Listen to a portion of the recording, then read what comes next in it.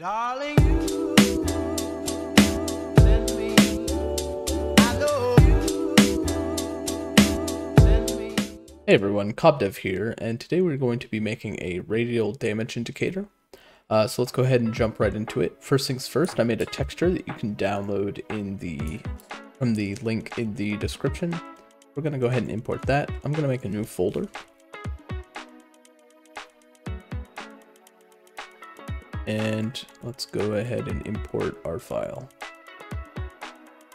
Since we want this displayed on our screen, we're going to have to put it on a widget. Now I'm going to make a new widget for this because we're going to be able to make multiple at a time. So new widget, user widget, and we're going to call it W a damage indicator. Go ahead and open it up. Set a canvas panel. And inside here, let's add our texture.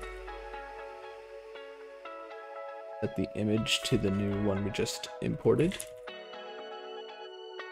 And it's a 512 by 512 image, so I'm going to make that the size. And to make sure it's perfectly centered, let's go ahead and anchor it to the center. Change the alignment to 0.5 and 0.5, and set the position X and Y to 0. Next, we're going to need a couple of variables, so let's go into the graph and add a variable called instigator of type actor. This is going to be whatever hit us. And we also want a reference to our player. And we can make this a first-person character. We want both of these to be instance editable, so turn on these this eyeball right here, and then check expose on spawn for both as well. That way we can set it as soon as we create the widget. Alright, we're gonna do this in the tick because we want the damage indicator to always be rotating every frame. So first we need to find the rotation. So we'll get the instigator and the player, and we'll get the locations of both.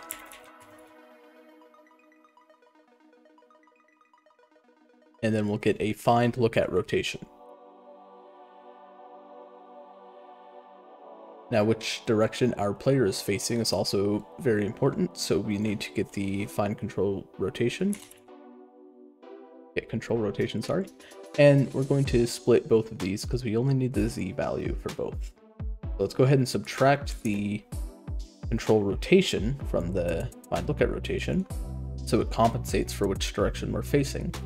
And then we can just get our image and set its render transform angle. Plug that into the tick, and let's just take our output and plug it into the angle. Let's compile and save. Now we need to actually put this on our screen when we get hit, so let's open up the main HUD. Not sure where that is, so I'm just going to search for it. And let's go into the graph, and we're going to make a new custom event called onHit.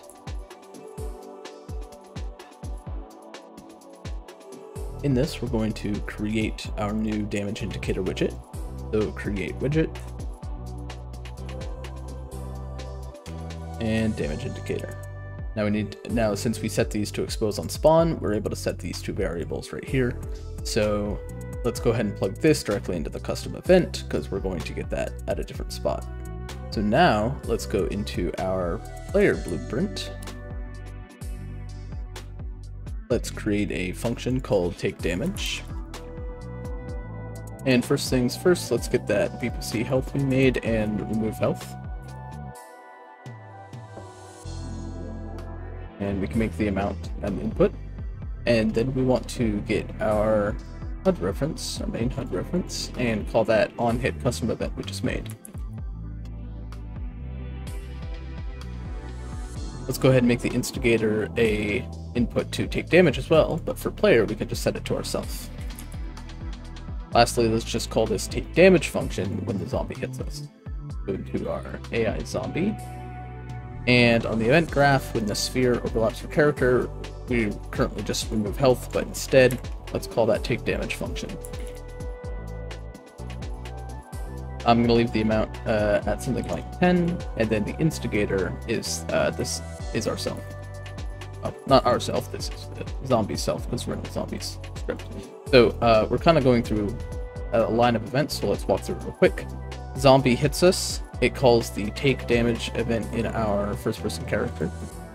We remove health, and then we go into our main HUD and call the on hit custom event.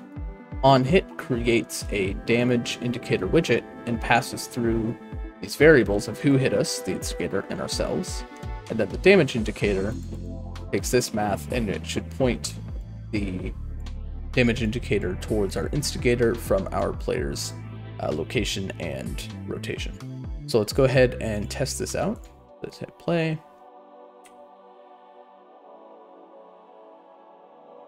And it is not working. So let me look why real quick. Oh, I found the issue. I made a silly mistake. When we create a widget, we either have to add it to something inside our current widget, but if we don't, it doesn't know where to add it, so it just doesn't show up at all. So we can either add it to our canvas panel or just add it to the viewport. I'll just go ahead and add it to the viewport since that's the easiest way to do it.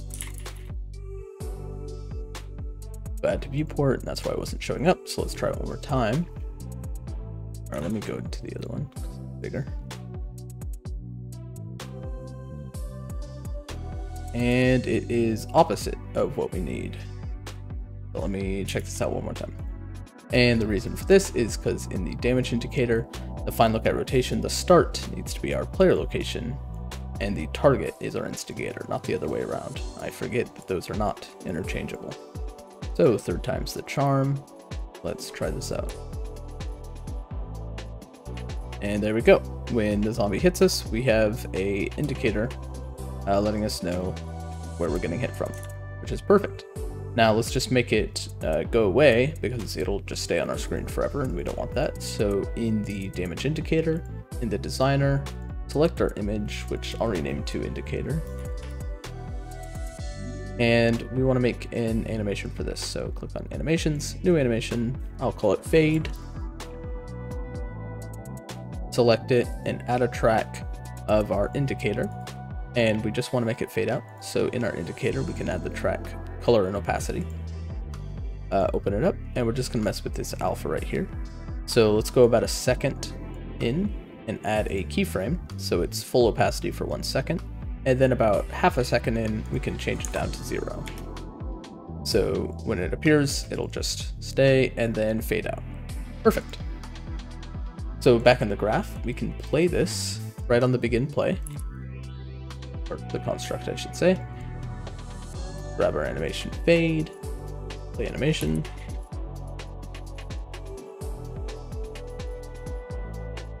And we want to destroy this widget after the animation's done so that it won't just be an empty widget on our screen forever. So we want to delay for the amount of time the animation is, and instead of typing this in manually, we can grab it from the fade and just get end time.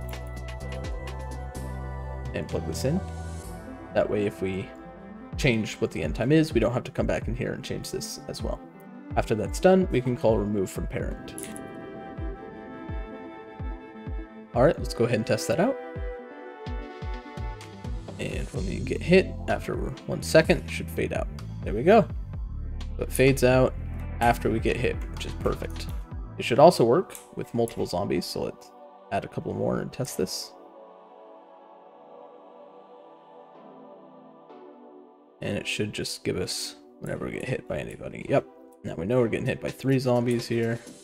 Alright, so this is a great start to getting hit. Obviously, we still can't die, and there's still a couple more things to do, like adding a camera shake would be nice, and a blood screen, and actually making sure our character can die and lose. So we're going to go ahead and look at that in the next tutorial. So thank you so much for watching. Make sure to check out the links in the description. And while you're down there, make sure to like and subscribe. And here's your second reminder to like and subscribe. I will see you next time. Darling, you